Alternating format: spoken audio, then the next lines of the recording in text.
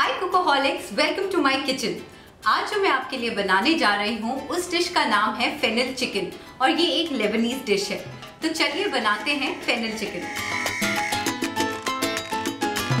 इसको बनाने के लिए सबसे पहले हम कढ़ाई के अंदर थोड़ा सा ऑयल डालेंगे।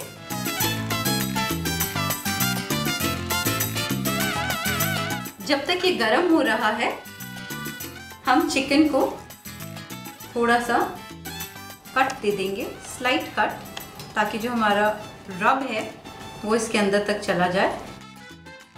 बोन्स वाला चिकन है, आप चाहें तो बोनलेस भी यूज कर सकते हैं। अब इसके ऊपर हम लगाएंगे थोड़ा सा सॉल्ट। ये है फेनल,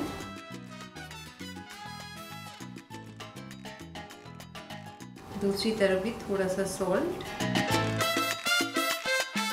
फेनल। अच्छे से इसको रब कर लीजिए। लेमन जूस,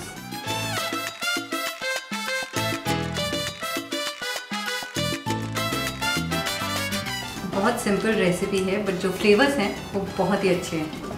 तेल गरम हो गया है, इसके अंदर मैं डालूंगी सिनेमन स्टिक्स।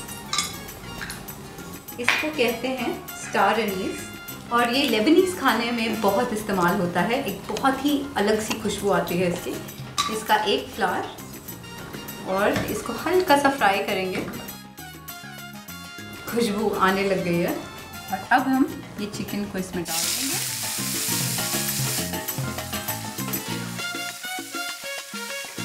इसे हमें फ्राई करना है दोनों तरफ से जब तक कि ये गोल्डन नहीं हो जाता।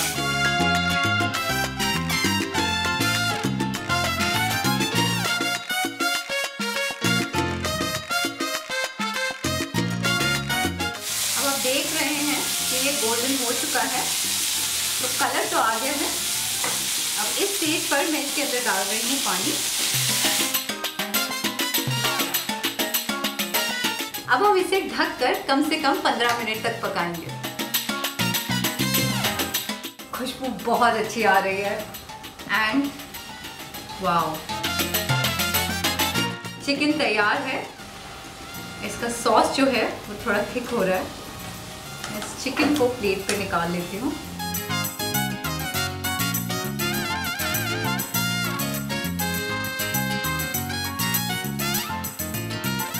और इसके ये जो सॉस है ये इसको ऊपर से डालेंगे।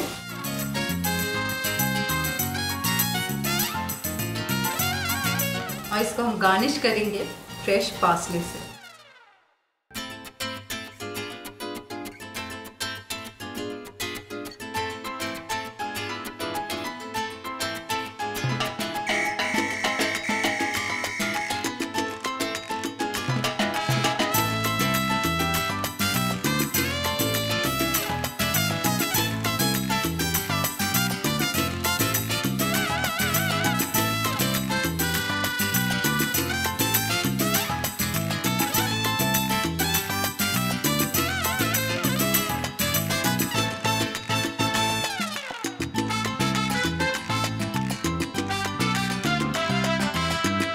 और ये लीजिए, तैयार हो गया हमारा फेनल चिकन।